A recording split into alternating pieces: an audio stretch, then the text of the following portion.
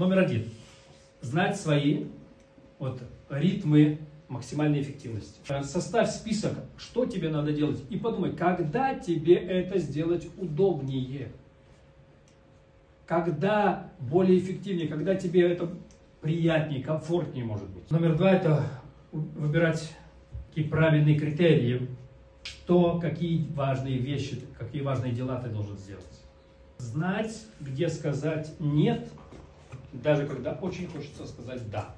И что важнее для тебя, прогуляться или что-то еще, тоже важно, может быть, но может быть тебе в этот момент важнее помолиться, чтобы у тебя была духовная сила, составлять заранее бюджет времени, то есть план составляется по приоритетам.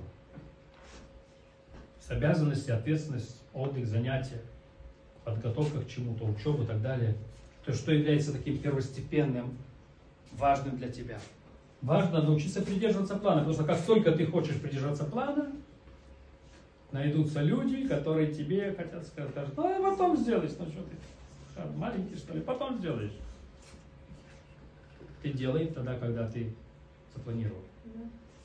И тебе кажется, может быть, ну это не так важно, что это просто жизнь.